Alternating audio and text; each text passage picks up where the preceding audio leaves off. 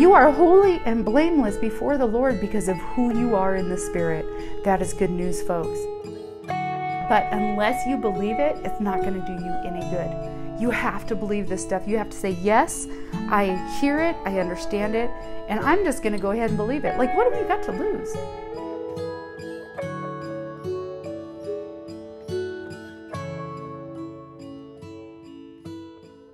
Hello and good morning. I want to welcome you to Arrested and Free. My name is Julianne Harris, and praise God, I've been arrested by God's goodness, His grace, His love, and His mercy.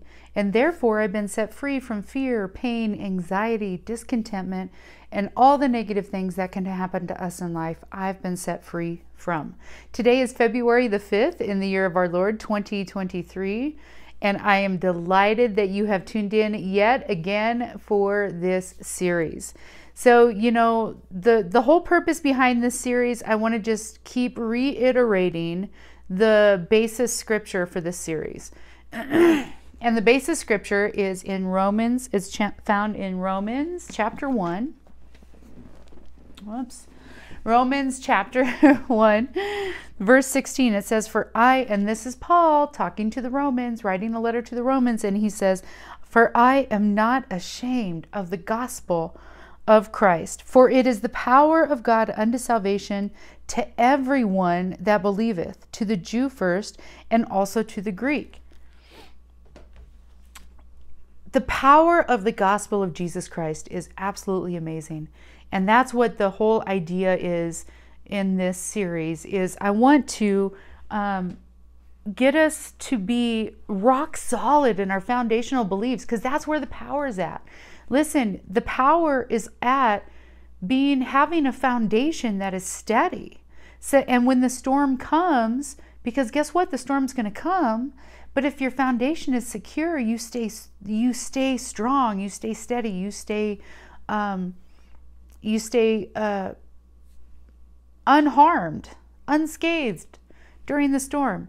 Because I'm here to tell you a storm is coming, and it looks different for everybody. Maybe some of us will suffer the same storm. Maybe some of us will suffer different storms, but the storm's coming. And that's the beauty of the parable that Jesus was talking about. Two men built their house on the beach, built their house on the sand. One man built it on the sand, the other one built it on a firm foundation. And it says, when the storm came, he didn't say, oh, just believe on me and there'll be no more storms. No, the reason for that is because God put everything into motion when He created this earth. And with the fall of man came corruption, came death. God didn't create death. Death came with the fall of man. And so, you know, and the author of death is our enemy, who is out to steal, kill, and destroy, according to John 10:10. So my point is that we live in a fallen world. Bad things happen to good people. Bad things could happen to you. And while you're like, oh my goodness, that's so depressing. No, it's live a little while. And so if you're going through something too, I want you to be encouraged that other people go through stuff too. So, you know, it's just like the enemy to want to get you separated from the pack, to think, oh, only I. You know, that's what happened to Elijah when he sees one of the greatest victories of his entire life.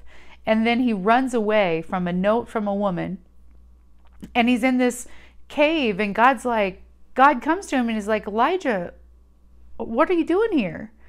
And Elijah was like, oh, only I am the only one that follows you, Lord. And it was a lie. He knew the truth. It wasn't true. And so I'm here to tell you today, if you're going through something, you're not the only one that's going through something. And so what should that make you feel better? Yeah, somewhat. But in the same respect, reach out to somebody. There is somebody in your life that has gone through what you're going through. There is somebody in your life that is going through something that will encourage you and say, listen, yeah, this sucks, but let's get through it together. So that's for somebody that's watching. But I just want to encourage you that there is power in the gospel of Jesus Christ. And that's what I want us to understand, the power. That Paul had the audacity and the confidence to say, I am not ashamed of the gospel of Jesus Christ,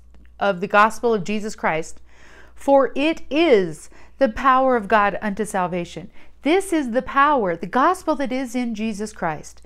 Jesus Christ, our Lord and our Savior, the one who came to earth as a man, died on the cross for our sins, and was raised again on the third day. He is our salvation.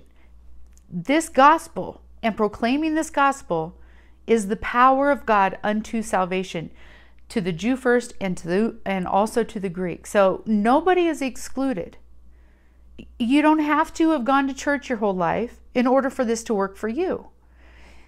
Likewise, you don't have to have never been churched in your life for this to work for you. I think sometimes it's more difficult when you have lived religion and the mess of religion and law-based mentality, self-righteous mentality. I think sometimes it's more difficult because you have to unlearn a bunch of stuff before you can just accept the truth. But like I mentioned last week, I'm walking with someone who's never been churched, and they are just believing. Like their heart has been radically changed, and they are just believing, and the power is working in them. It is changing their life, and it's absolutely profound. And so that's where I'm like, okay, I want to share this with others, because I think sometimes in our Christian circles, we think that we have stuff figured out, but we're not experiencing the power that is therein. We're not experiencing the power. And why is that? It's because we don't understand it. We don't have it settled and in the basement level of our belief system to where it's our foundation. We don't have these foundations figured out. And so last week I was talking about salvation itself, right? It's absolutely amazing. And Jesus even said himself, he was like, yeah, he's like, you know, notwithstanding, this was out of Luke chapter 10. He's like, notwithstanding, rejoice not in this, that you have power over the serpents and the scorpions, and nothing shall by any means harm you. Don't rejoice in that. He said, yet rejoice in this, that your names are written down in heaven. And he's saying, the fact that you are going to be born again and that you can spend all eternity in the presence of pure love, that is what we rejoice about, you guys. That is what we rejoice about. The other stuff is just a byproduct of our names being written in heaven, that we are seated with Christ in heavenly places, it tells us in Ephesians. Praise God. So this is the most foundational truth. It's the most important decision of your life. And unless you make that decision, you won't experience the rest of the foundations that I'm going to talk about. Excuse me. I just want somebody out there, if you are not sure that you are saved, that you are born again, you can do that right now. And all you have to do is, it says, when we confess with our mouth the Lord Jesus Christ, and when we believe in our heart that God raised him from the dead, we shall be saved. And so when you confess with your mouth that Jesus is your Lord, that he is your sacrifice for your sin, that he is the only way that you can have relationship with God, when you just confess that, and then you believe in your heart that he died on the cross for your sins and God raised him from the dead, you are saved. It says, for with the heart man believes unto righteousness. If you believe it in your heart, and then it says, and confession is made unto salvation, and then you speak it out with your mouth, it's a done deal.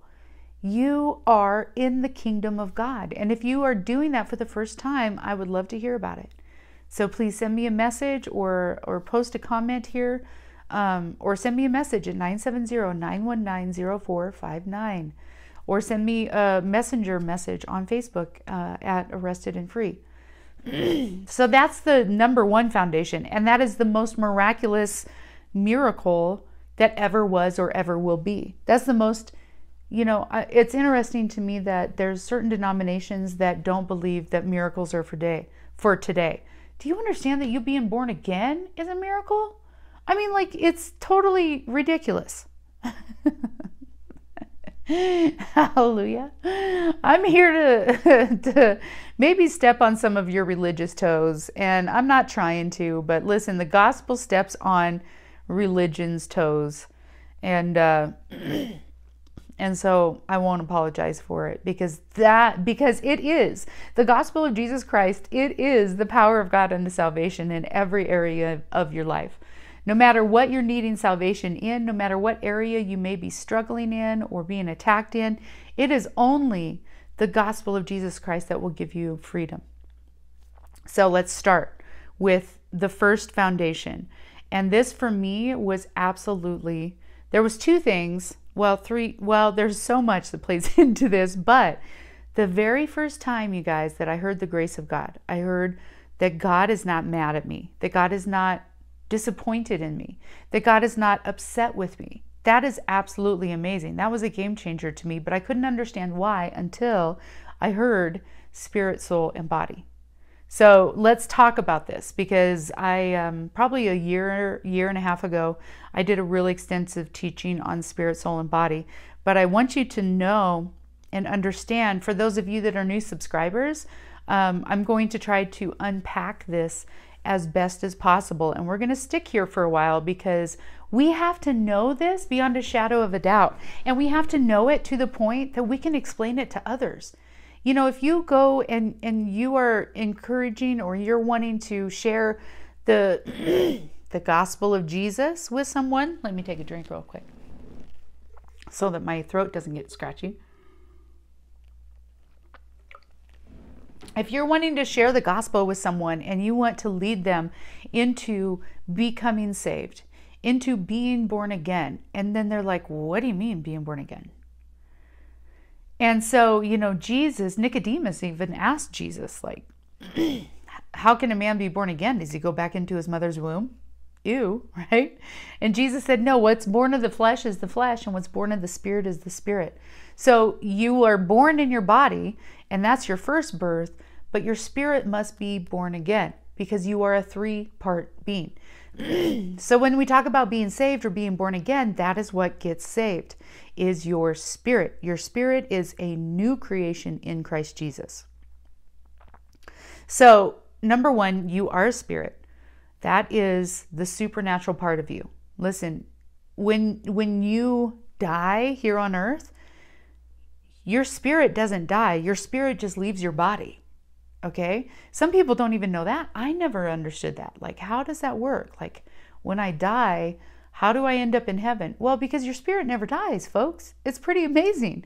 But when your body, so there's a three-part being. So there's your spirit. That is the life source. That is God breathed into the nostril of Adam, and that is where life came. The spirit within you is the life source. Listen, that's why, scientists can maybe clone something, but they can't give it life like that. Okay. And so you are a spirit. That's who you are. That spirit is going to live forever from now until the end of eternity. And that's not, I guess that's kind of like an oxymoron because there is no end to eternity. You are going to live for eternity, whether you believe on Jesus or not. So if you believe on Jesus, you are living for eternity in the presence of God himself, in the presence of pure love. If you do not believe on Jesus, you are spending it in hell and fire and eternal torment, completely separated from God and from love and from anything good. You are going to live forever. Your spirit will live forever, period. Let's just take Jesus and all this stuff out of the way. Well, you can't really take him out of the way because unless you want to spend eternity in fire and brimstone and hell and burning and torment and completely separate from anything good, you have to believe on Jesus because your spirit is going to live forever. You know, I remember this friend that I had in Louisiana, and we would have this conversation, and he believed that when we die, we're just done. We just cease to exist. We're just in the ground forever. And I was like, no.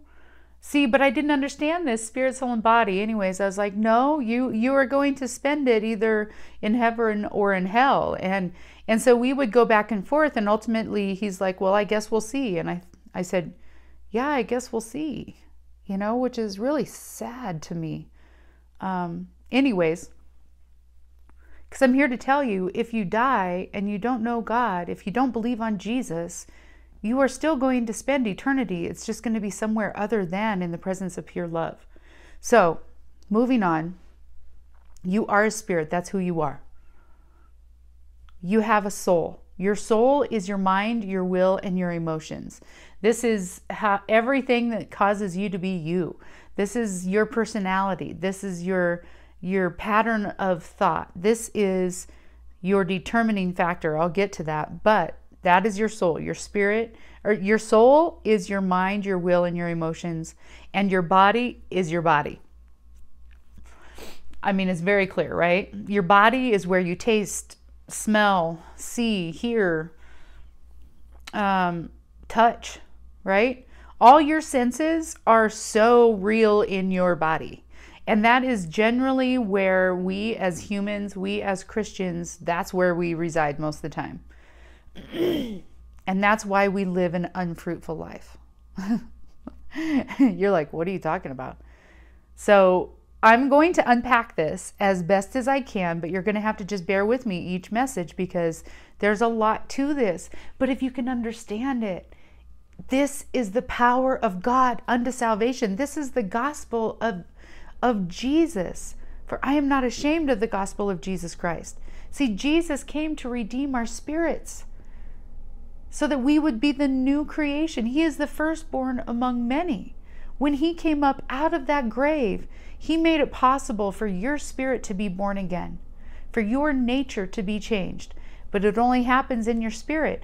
And it isn't until your mind starts to agree with who you are in the spirit instead of being so in tune with our flesh and with what we want and what we see and what we taste and what we hear, what we smell, until we start tuning into who we are in the spirit, because that's the part that gets born again. That is the part that's made brand new. That is the part that is the new creation, is your spirit. Until we start acknowledging who we truly are, because spirit is who we truly are. Our bodies, you guys look, our bodies are passing away. Our bodies are headed back to the dust. Every day from the day that you are born, you are one day closer to going back to the earth and into the dust. Our body is in a constant state of decay. You guys are like, I don't agree with that. Well, you know, I don't know what to say to you. And I'm really not trying to be a Debbie Downer because, listen, I'm not frustrated about getting old. But I'm not gonna go there lightly and easily, right? So I'm gonna do what I can do to keep from aging or going to the grave too soon. Praise God. So anyways, spirit, soul, and body. You guys, this is a foundational truth because we have to identify with who we are in the spirit, not who we are in the flesh. Who we are in the flesh is a fleeting thing. You know, if you are this supermodel during your 20s, and you see this a lot, or if you are a pro football player, you know, and as life progresses, your body can't handle doing that, or your beauty starts to fade. And while, you know, this world, this day and age, there's a lot of stuff we can do to help our beauty. I'm not sure why my nose is itching. Somebody out there is thinking about me or talking about me, whatever that means. When your nose itches. So, you know, our bodies will wear out. And then if our identity is who we are in the flesh, then where are we left? We're like your whole identity is gone. And we see that a lot. We see when people, like, quote unquote retire, they lose their identity. And suddenly they're like, who am I?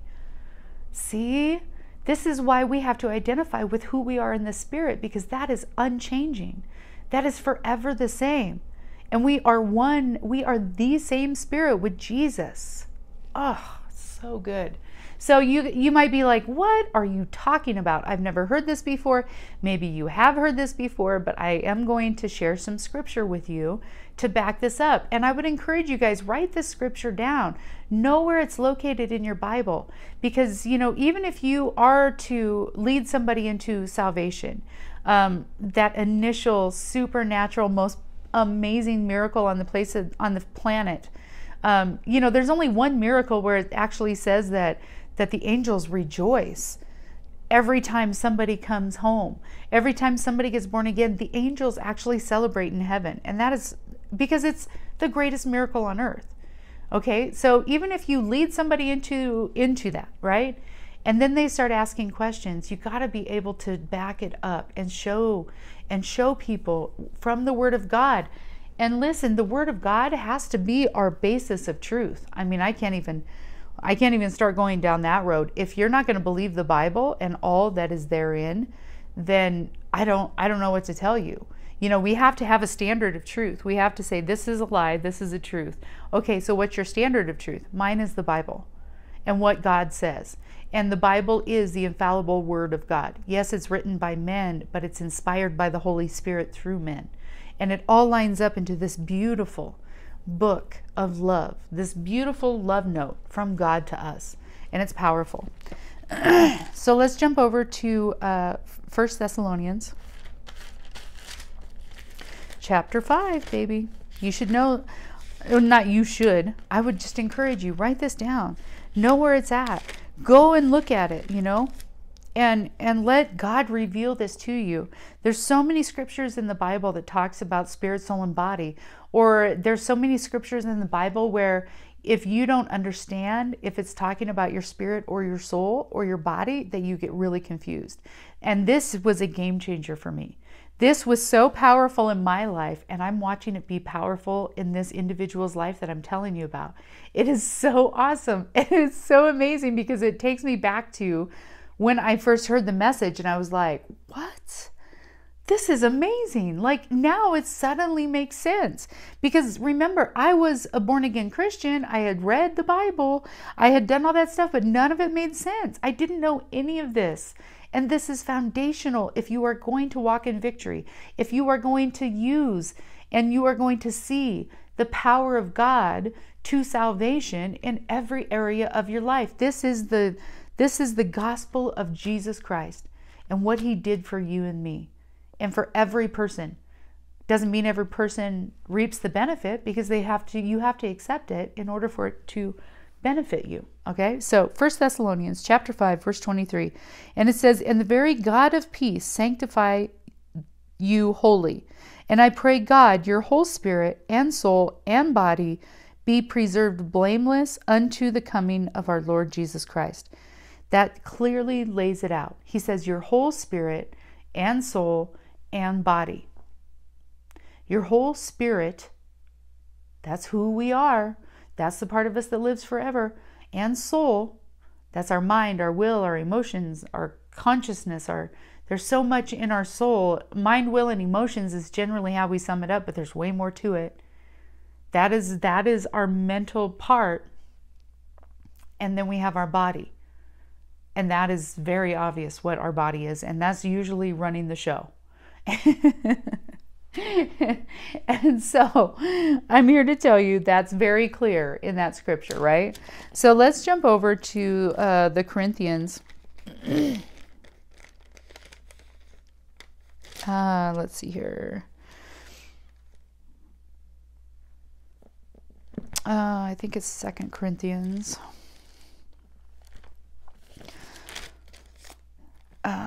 Yes. So here's 2 Corinthians chapter 5, verse 17 is where I'm going to read, okay? And remember, we're talking about spirit, soul, and body. We're talking about the born-again experience. We're talking about understanding one of the most important foundations that you'll ever understand. And trust me, if you guys are lovers of Charis Bible College, if you watch Charis Bible College very much, you know this stuff.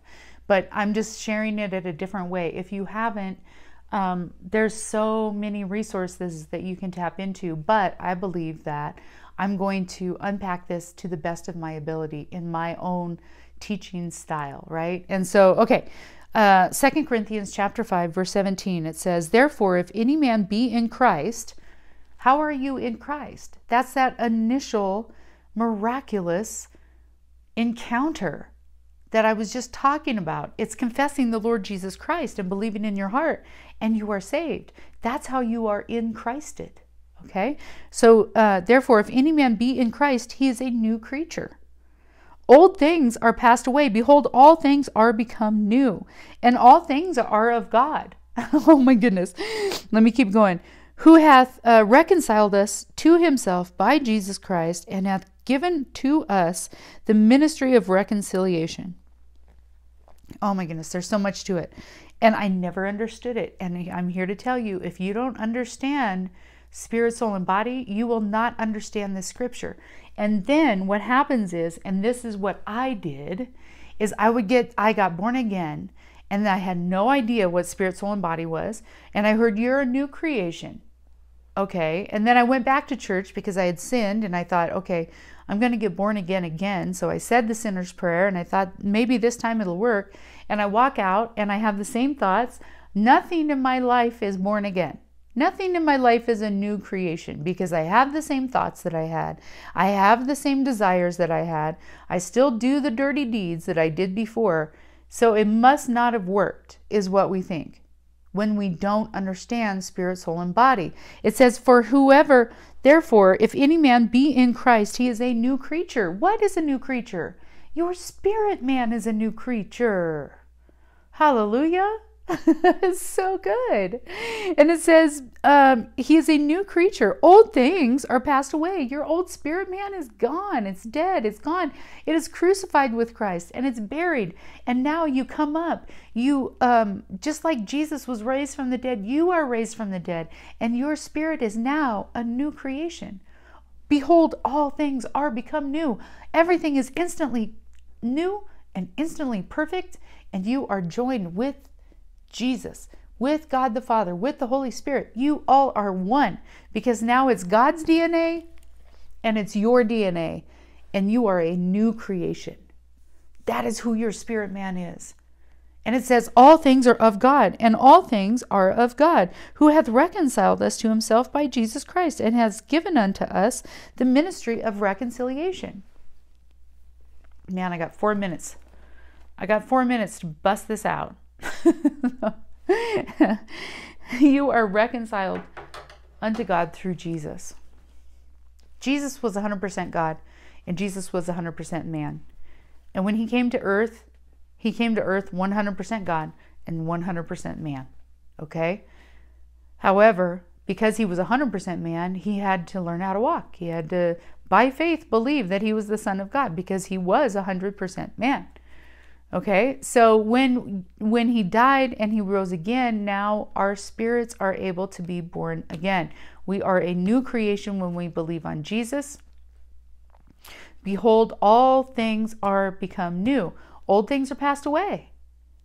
This is the new creation living, but it's your spirit. And you're never going to experience the new creation of who you are until your soul lines up with who you are in your spirit.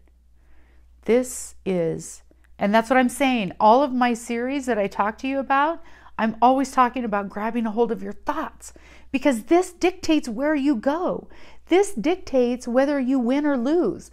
This dictates whether you succeed or fail.